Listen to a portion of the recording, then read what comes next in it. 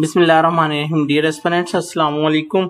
Dear aspirants, मैंने ये देखा है कि आप लोग जब भी एक प्लेन ड्राफ्ट करते हैं तो आप लोगों के लिए जो एक इशू आ रहा है वो ये है कि value of the suit for the purpose of court fee and for the purpose of jurisdiction of the court कैसे डिटरमिन करनी है। ठीक है, तो मैंने सोचा है कि इस पे थोड़ा सा मैं आपको गाइड करूं, आपको रेलिवेंट लॉ जो है वो बताऊं। देखिए मेरी बात सुनिए, correct value of the suit for the purpose of court fee क्यों जरूरी है? इसलिए जरूरी है कि कहीं पे तो कोर्ट फी लगती है फिक्स, जैसे फैमिली कोर्ट एक्ट के तहत जो है वो सिर्फ 15 रुपए की वैल्यू जो है वो लगती है, तो वहां पे तो ठीक है, वहां पे तो पता है कि जी फिक्स कोर्ट फी लगनी है तो वैल्यू इतना मैटर नहीं करती। लेकिन जहां पे जो कोर्ट फी है on the basis of value determine होनी है, वो अगर एक पार्टी ने ठीक वैल्यू डिटरमिन नहीं की तो वो तो कोर्ट फी जो है वो नहीं लगाएगी, और उससे क्या होगा, नुकसान होगा गवर्नमेंट का, रेवेन्यू का जो है वो क्या होगा, वो नुकसान होगा। तो दिस इज द रीजन के वैल्यू जो है for the purpose of the court fee उसका डिटरमिन होना जो है वो जरूरी है। ठीक है, इसी तरह value for the purpose of jurisdiction क्यों जरूरी है? देखो आपको भी ये बात पता है कि जो टेरिटोरियल जो पेक्यूनियरी जुरिडिक्शन है, एक सिविल जज क्लास 3 की इस वक्त 10 लाख रुपया है, जो सिविल जज क्लास 2 है उसकी 50 लाख रुपया है, और जो एक सिविल जज फर्स्ट क्लास है उसकी अनलिमिटेड है। ठीक है, तो मकसद क्या है कि जो मैटर जिसमें वैल्यू ज्यादा इन्वॉल्व है उसको उतना एक्सपीरियंस जज जो है उस केस को क्या करे, उसको टेकअप करे और उसको सुने। ये ना हो कि सिविल जज क्लास 3 के पास जो है वो 10 करोड़ रुपए का केस जो है वो लगा हो। तो इस लिहाज से जो value of the suit for the purpose of jurisdiction of the court है उसकी भी बड़ी अहमियत है। ठीक है, अब बात यह है कि इसका रेलिवेंट लॉ क्या है, क्योंकि मुझे आपका पता है, मैंने आप लोगों को देखा भी है माशाल्लाह, आप चाहे आप गिनती में जो है 4-5 लोग हो, लेकिन आप माशाल्लाह बहुत अच्छे जा रहे हो और चीज़ों को पिक करते हो और समझते हो। अगर रेलिवेंट लॉ का पता चल जाए तो फिर आपके लिए कोई मसला नहीं है कि आप वो जो है उसकी ड्राफ्टिंग कर सको कि the value of the suit for the purpose of the court fee as well as for the purpose of the jurisdiction of the court is fix as rupees इतना। ठीक है, on which the prescribed court fees rupees इतना has been fix. ठीक है, तो अब वो relevant law क्या है? अच्छा, मैं रेलिवेंट लॉ आपको बताऊं उससे पहले मैं आपको ये बता दूं कि क्या बताया, value of the suit for the purpose of the court fee. ठीक है, दूसरा क्या बताया, value of the suit for the purpose of jurisdiction. ठीक है, अच्छा अब मैं आपको बताना क्या चाहता हूं, इसके लिए जो रेलिवेंट लॉ है इसके लिए वो है जी कोर्ट फीस एक्ट 1870।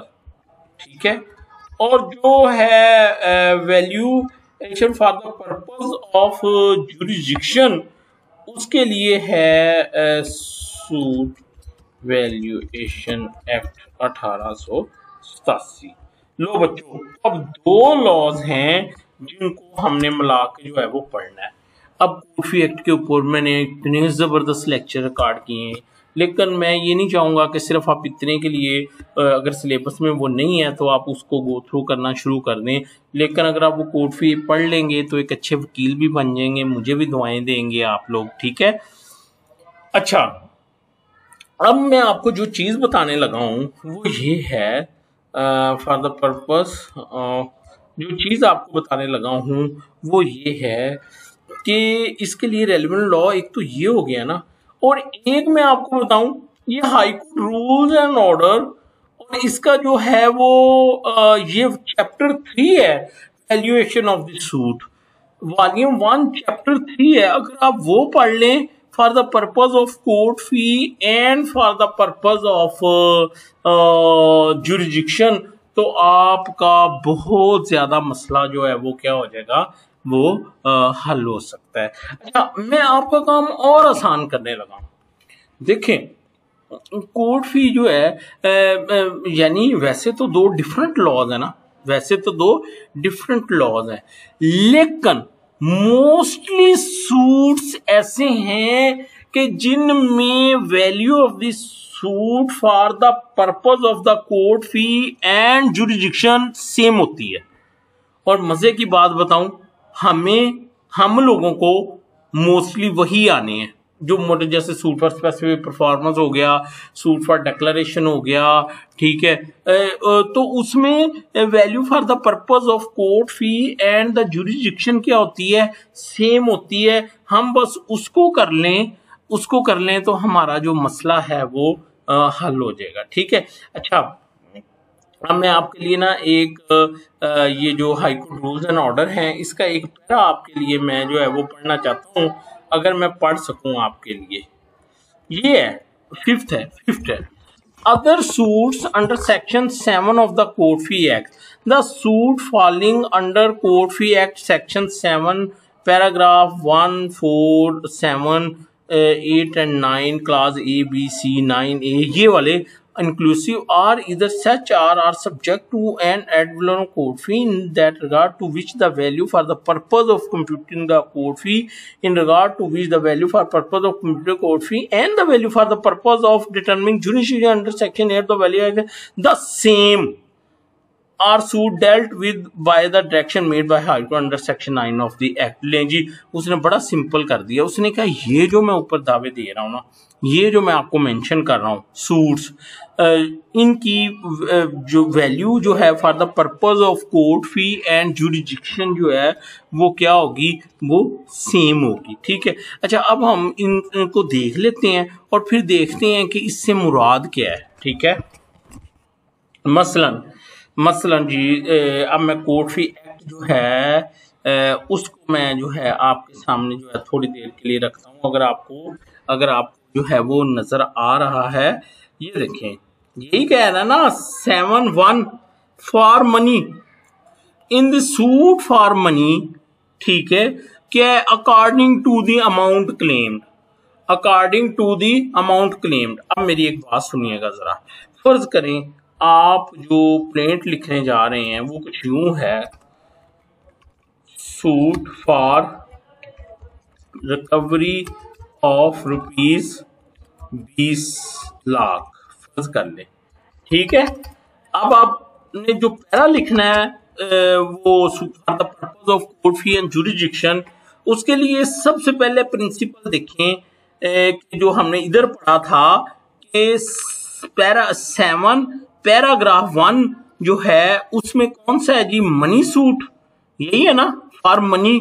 तो उसके लिए प्रिंसिपल क्या है कि value of the suit for the purpose of jurisdiction and the court fee is the same, ठीक है। अच्छा, अब वो इधर देखें कि वैल्यू कैसे डिटरमिन होनी है, ठीक है, according to the amount claimed, according to the amount claimed. फिर मैं जब ये वाली आप प्लेन ड्राफ्ट करेंगे तो वो जो पैरा होगा उसको आप किस तरह लिखेंगे, the value of the suit for the purpose of the jurisdiction and court fee is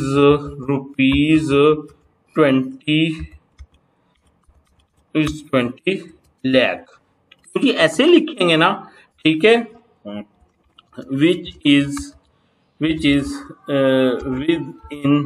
within jurisdiction of this court and upon which prescribed prescribe court fee of worth ₹15,000 has been fix. ये आप lawyer हैं, आप बेहतर समझते हैं इसको किस तरह से लिखना है, लेकिन मैंने आपको एक जो है वो बता दिया कि रेलिवेंट लॉ का अगर पता है तो आप उसकी वैल्यू भी डिटरमिन कर लेंगे for the purpose of the court fee and jurisdiction, और उसके ऊपर आप कोर्ट फी भी जो है वो क्या कर लेंगे, डिटरमिन कर लेंगे। अच्छा, उसके बाद वो क्या कहता है जी, दूसरा कौन सा कहता है जी, टू क्या है जी, फॉर मेंटेनेंस, ये छोड़ दें, ये छोड़ दें। थ्री क्या है, for movable property having market value. ठीक है, अगर कोई मूवेबल प्रॉपर्टी की रिकवरी का वो दावा कहता है तो वो भी according to the value of the subject matter, जो उसकी मार्केट वैल्यू होगी। ठीक है, तो ये चूंकि इतनी इंपॉर्टेंट नहीं है दावे from the exam point of view, तो मैं इनको छोड़ रहा हूँ। ठीक है, for movable property of no market value, to enforce a right share in joint property, for declaratory decree and consequential relief, to obtain a decree or order where consequential relief is paid, see, और इसको और इसी तरह injunction, injunction ये आ गया, या easement आ गया, या अकाउंट आ गया, according to the amount at which relief is sought in the plaint।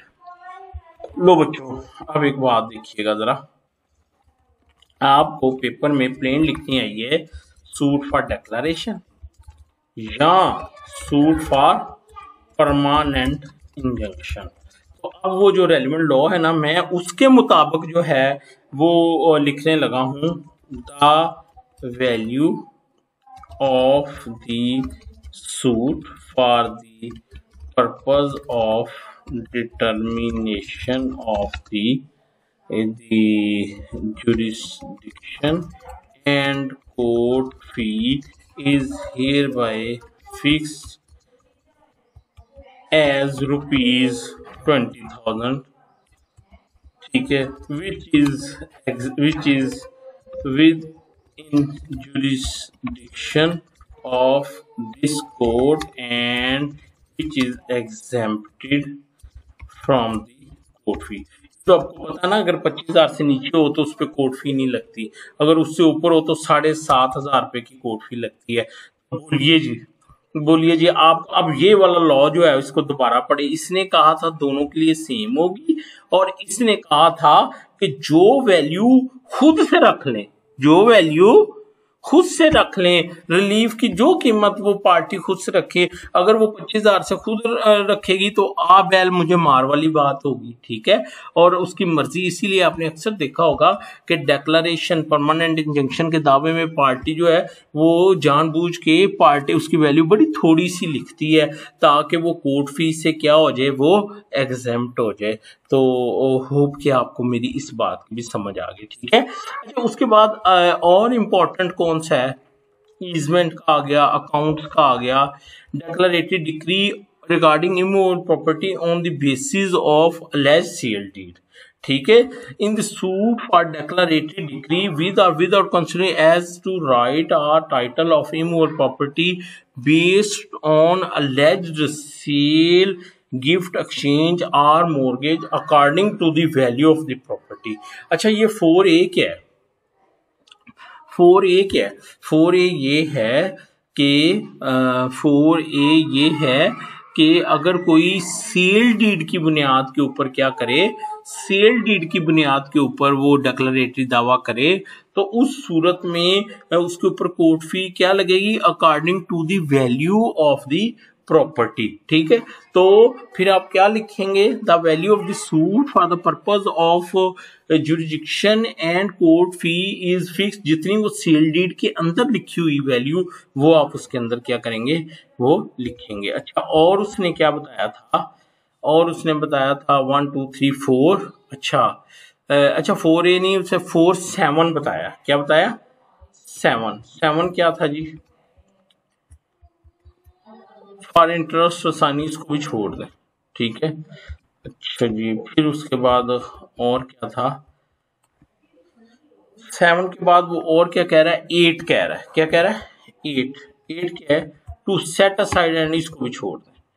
8 के बाद क्या कह रहा है, 10 क्या है, फॉर स्पेसिफिक परफॉर्मेंस। ये देखें, ये ABCD की नहीं वो बात कर रहा, और इसमें भी हमें कौन सा आएगा, हमें ये आएगा contract of cell according to the amount of consideration.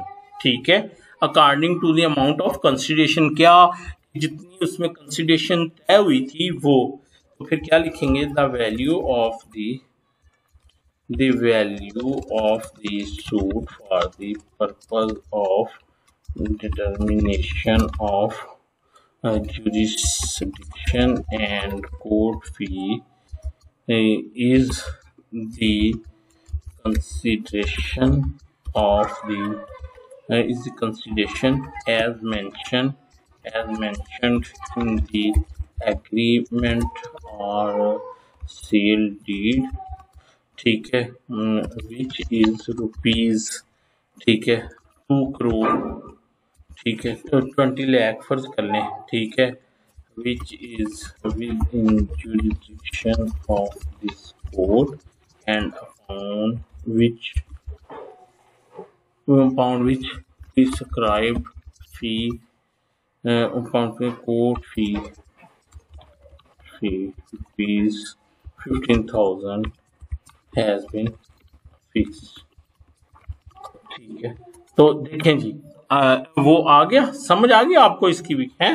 ठीक है, इसी तरह और कौन सा कहता है जी, 8 के बाद वो 10 ABC ये भी बाकी आप छोड़ दें। अच्छा, उसके बाद और कौन सा कहता है, उसके बाद वो कहता है 11A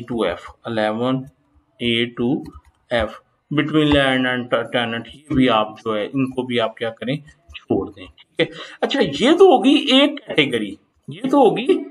कैटेगरी, मैं आपसे एक और बात करता हूं। अच्छा, एक कैटेगरी तो हमने देख ली कि जहां पे value of the suit for the purpose of the court fee and jurisdiction जो थी वो सेम थी। ठीक है, अब मैं आपको एक और कैटेगरी बताता हूं जहां पे वैल्यू की कोई अहमियत ही नहीं है। वही हाईकोर्ट रूल्स एंड ऑर्डर है, fixing value not necessary in certain cases.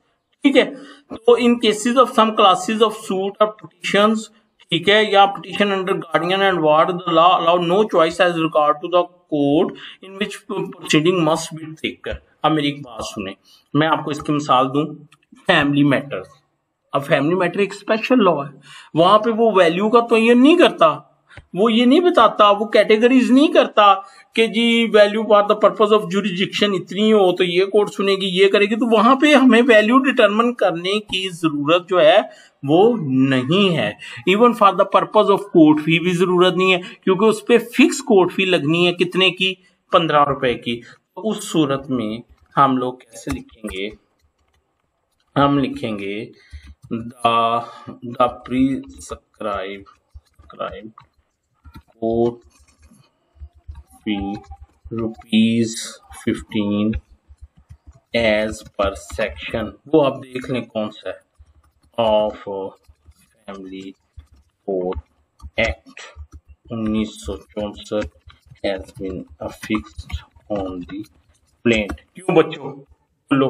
तो फिर एक और चीज आपके लिए आसान आ गई, अगर किसी स्पेशल लॉ के अंडर जो है वो लिखना है, वो लिखनी है वो प्लेंट स्नेट, ठीक है, तो उस सूरत में कोई जरूरत नहीं है वो वैल्यू डिटरमिन करने की for the purpose of court fee और जुरिसडिक्शन। तो होप के मैंने आपको एक दूसरी कैटेगरी जो है वो भी मैंने आपको जो है वो बता दी है। अच्छा, अब हम एक और कैटेगरी की बात कर रहे थे। देखिए, पहले तो हमने वो कोर्ट फी में वो देखा था ना, जहां पे वो कहता था कि valuation of the suit for the purpose of court fee and the jurisdiction will be same. लेकिन अब वो जो रह गए हैं उनका तरीकेकार या उन पे कैसे वो वैल्यू वगैरह डिटरमिन होनी है, उसके लिए हाईकोर्ट रूल्स एंड ऑर्डर का मैं आपको ये पढ़ के बताता हूं। कहता है special care is necessary with respect to cases following under section 7 paragraph ये and article of court fee act in valuing suit for the purpose of jurisdiction and court fee are schedule showing the value of different classes of the suit for the purpose of jurisdiction and court fee following the classification suit in the court fee act has been prepared and attached to this chapter। ले जो उसने बात ही खत्म कर दी। उसने कहा है एक तो वो आपको बताया ना कि जहां पे वैल्यू और जो जुरिडिक्शन है वो क्या होगी, सेम होगी, ठीक है। और उसके अलावा जो कैटेगरीज हैं उसके लिए वो कहता है कि वहीं पे रूल्स एंड ऑर्डर के एंड पे क्या दे दिया गया है, एक शेड्यूल दे दिया गया है। वहां पे value for the purpose of court fee ये रूल्स आ गए, for the purpose of court fee भी दे दिया गया है, ठीक है। ये देखें 200 रुपीज, और for the value of jurisdiction भी दे दिया गया है। अब मैं आपको कहना क्या चाहता हूँ, ये जो सूट है ना for the purpose of value of the court fee and jurisdiction जिसका चार्ट दिया गया है, ये इनमें से कोई भी ऐसा सूट नहीं है जो इतना अहम हो कि जो पेपर में आ सकता हो, ठीक है। तो लिहाजा इसको मैं जो है वो क्या करने लगा हूं, इसको हम लोग इग्नोर करते हैं। मसलन देखें, suit for specific performance declaration, suit for recovery of money, suit for specific performance, suit for maintenance, dowry article, family के जितने मैटर है, तो देखिए वो सारे हमने जो है वो क्या कर लिए, हम लोगों ने डिटरमिन कर लिए हैं, ठीक है। अगर फिर भी कोई ऐसा सूट आपके ज़हन में है जो जिनको ये कवर नहीं करता तो आप मुझसे पूछ सकते हैं, मैं आपको फर्दर गाइड कर दूंगा। कमेंट जरूर कीजिएगा, मुझे अपनी दुआओं में याद रखिएगा। थैंक यू सो मच, अल्लाह हाफिज़।